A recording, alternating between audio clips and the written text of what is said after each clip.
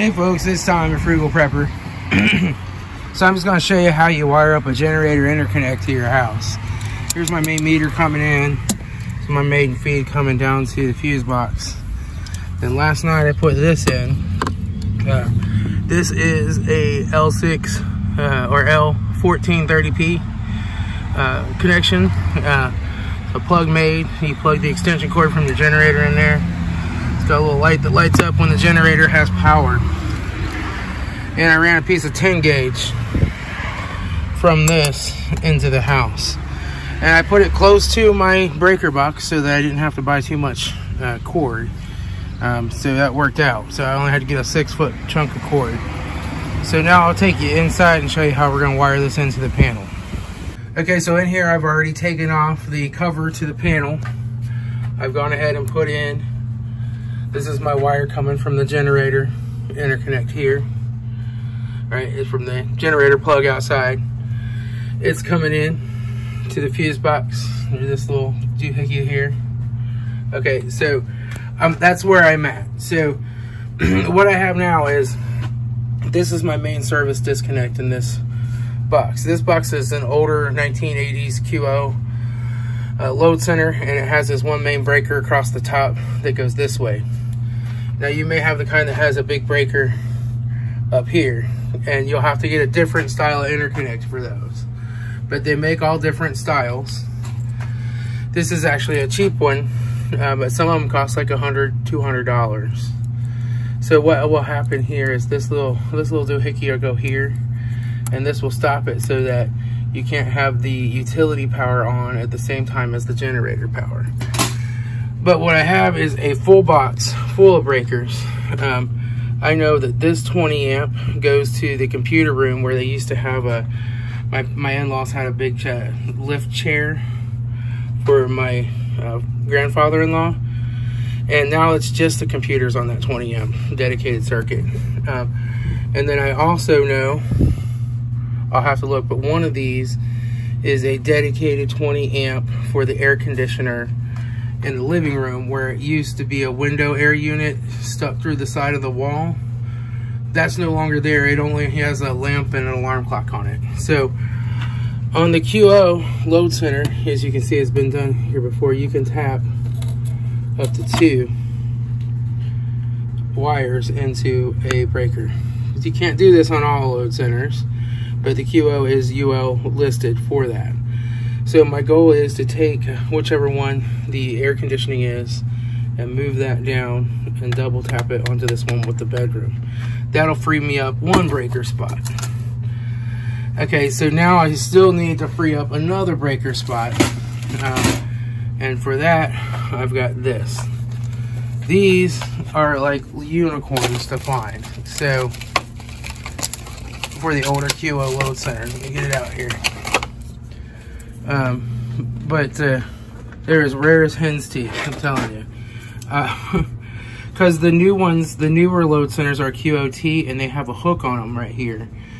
So without that hook, or with that hook, it won't fit in this box, because this is an older QO only load center, so it's just got the metal and the metal, right?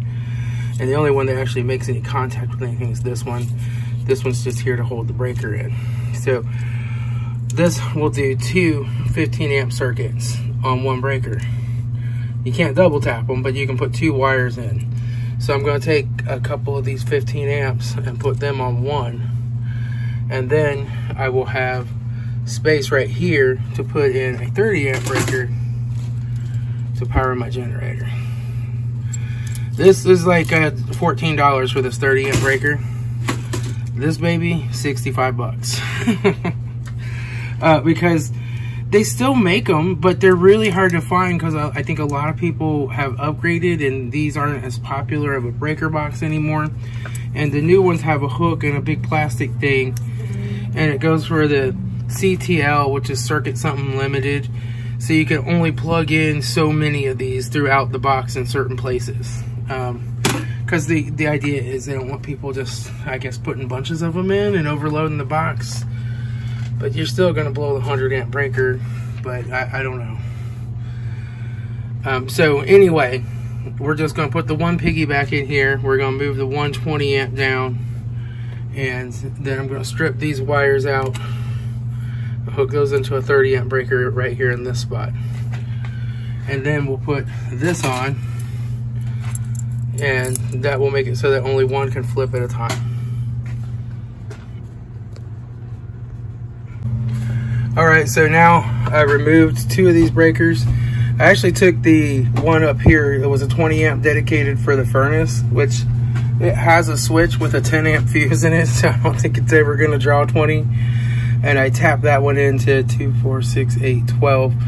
This one right here, you can see there's 2 wires coming off of it now. And so that one's tapped in down there. And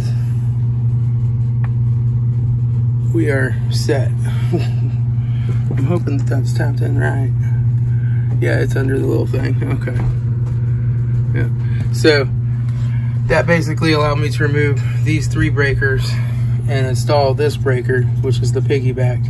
And now I've got room for my generator interconnect breaker. I also got my ground wire and my neutral hooked up. I just had to kind of tap them in there with some others. There's just not a lot of room for neutrals up there. They didn't give you as much room in these old boxes for grounds and neutrals as they do in the new ones. But that's okay. It's there. I don't have to replace this whole electric service is the main thing. Like tearing this all out and rehooking it all up. So it might seem like a simple, straightforward process, but it takes hours. It's a lot of work. So we're set. So now I'm just gonna strip these 2 wires off, hook them into a breaker, plug that breaker in there, put my interconnect in, and I'm set. Alright, so now I've got my wires hooked up to this breaker. Just the red and the black go here.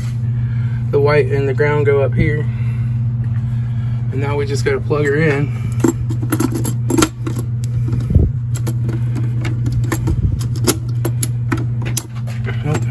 Make sure she's off before you plug her in there.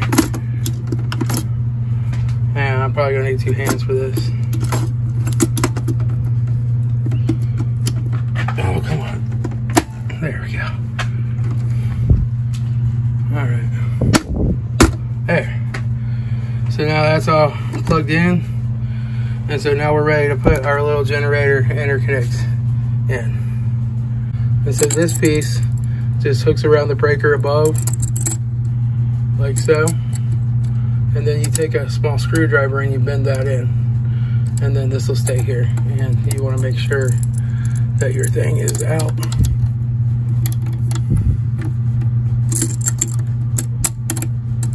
I'm going to need 2 hands to do it, but basically make sure this is out and then bend that in. Okay, this is installed now. So now in order to turn this one on, this one has to be off and vice versa. And that's on there pretty good and strong. So now we're ready to put the cover back on the box. So here she is with the cover back on her. You can see how that interlock works now.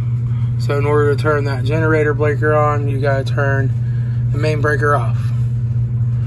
And then it's labeled utility supply and generator supply on the breakers. So that is how you do it. That's how you legally can put one in. Like I said, they make different ones that slide up and around and stuff for the main breakers that are on top of some of these panels. This is just the generator interconnect for this style of panel, which happens to be one of the less expensive ones, which is good. But you know, I'm out 60 bucks for the plug. The wire was like $20. This breaker was $12. This breaker was $60. This generator interconnect was $30. So it still gets kind of expensive. But do your electric this way. Don't build suicide plugs and plug them into your house, your dryer outlet, that kind of stuff. Because if you screw up, you can backfeed the 240 volts out from your house back to the transformer that used to step the 8,000 or 16,000 volts down to 240. Now it's stepping it up, and now a lineman's out there fixing that line, and he gets shocked with 10,000 volts of electricity. So spend a little money, do it right. Linemen everywhere will thank you. All right, I'll talk to y'all later. This is Todd, your Frugal Prepper. All right, folks, so this was the generator I was planning to use. This one has a few issues. Number one is it only has a 3-prong 240 plug on it.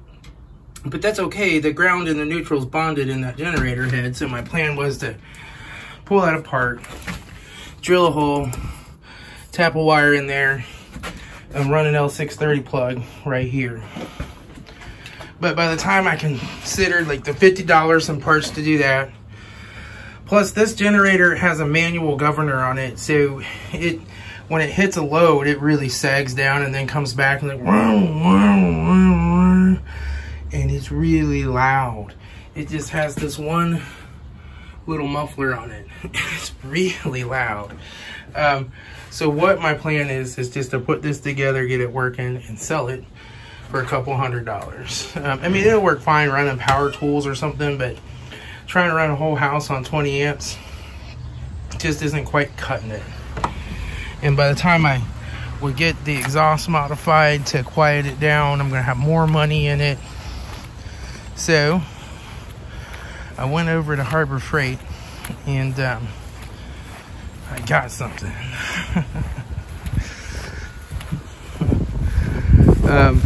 This was on their clearance rack. So this is normally like a $780 generator. They had it on the clearance for $524.99. It doesn't have any oil in it, so I don't think it's ever tried to be started. Nobody ever hooked up the battery on it. There's some wiring hanging down here that looks like it's not supposed to be. But I think the main thing they discovered was that this was dented in a little bit, and I think they just brought it back. And they brought it back without the battery. So I'll take this off and straighten it, check the wiring. Here's the other thing for the battery. And so I bought this, and I'm gonna try to get it working. I have 5 days to take it back if it doesn't work. And I went ahead and bought this, which is the heavy duty wheel kit for it. That's like 50 bucks. But it was only like 34 for the light duty. I figure I'll get the heavy duty for it. And then I got this, which is just a 25-foot generator cord.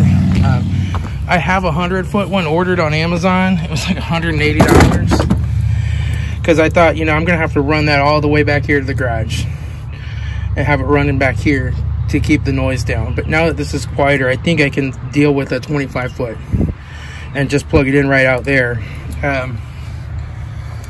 Then I'm going to sink a 4x4 post into the ground and put a chain through it so that I can lock the generator up when it's sitting out there. Nobody can come and take it. But now it's time to get this unloaded. It weighs as much as 3 men and a baby. I'm gonna have my wife and son come out here and help me unload it. Then we'll sit it down here and put the wheel kit on it and see if we can make it work. All right, she was bone dry. All these wires look normal. They just like they got pulled down. So I tucked those back up. They all look connected. Here's the connections for the battery. This didn't come with a battery, but I got a little motorcycle battery I'm gonna throw on there. It's not sealed, but it'll work. It says use sealed lead acid battery only. I don't have a sealed one. But I got this kind of hammered back out and got all the vent holes opened up on it for the most part. I think it's fine. Everything under here looks perfectly fine. Didn't do any damage or anything under there. So I think put this back on and we'll fire it up and see if she runs. This is from my friend Warbles on a Lot YouTube channel. We disagree on many things, but he's a good guy. And this is a battery that comes with the acid separate. So they still do sell batteries with the acid separate that you add into the battery. Most places have them pre-filled. But the stuff they sell less of, they don't pre-fill. But I know you said you couldn't do that anymore in Australia, and you're asking, can you still do it in the United States? And the answer is yes. They do not consider you a terrorist for buying a battery with separate acid, because if you were a terrorist and you needed the acid, you'd just go buy a battery and dump the acid out of it, right? All right, I'm gonna get this battery filled up, strap it down over here and hook it up, and we'll see if we can get this thing started up. All right, she's running. I got the 2 fans plugged in here. I'll let her run for a little while. All right, folks, I'm running on generator. The fluorescent lights are just a little bit flickerier, but other than that, everything's normal. And only certain ones, like the ones with the electronic ballasts, are fine. But I'm out here running.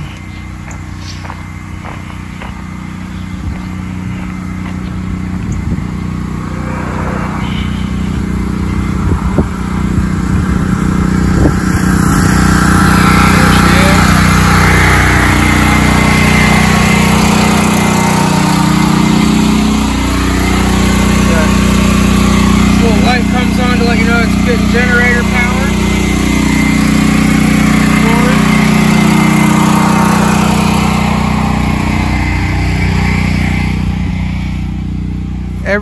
Every circuit's turned on.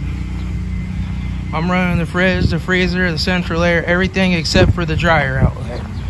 Which that generator would have enough to run the dryer, but I have to turn some other stuff off, most likely, because you could probably run the dryer on low heat though without turning other stuff off. But pulling that full 500 watt element would be a little much.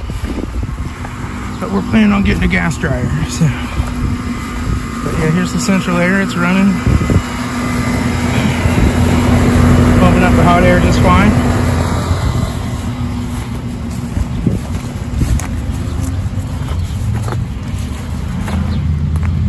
So I put about 2 gallons of gas in that thing. I'm gonna see if it'll run for a couple hours here, and see if it keeps running everything just fine.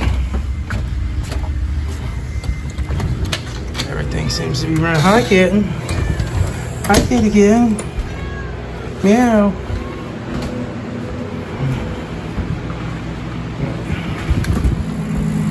Yep, the fridge is actually running too. And we got freezer running. All right, so we got everything going except for the dryer outlet.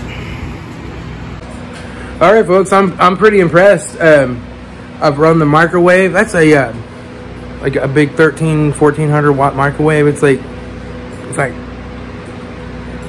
draws some current. I couldn't even run that on my little generator by itself.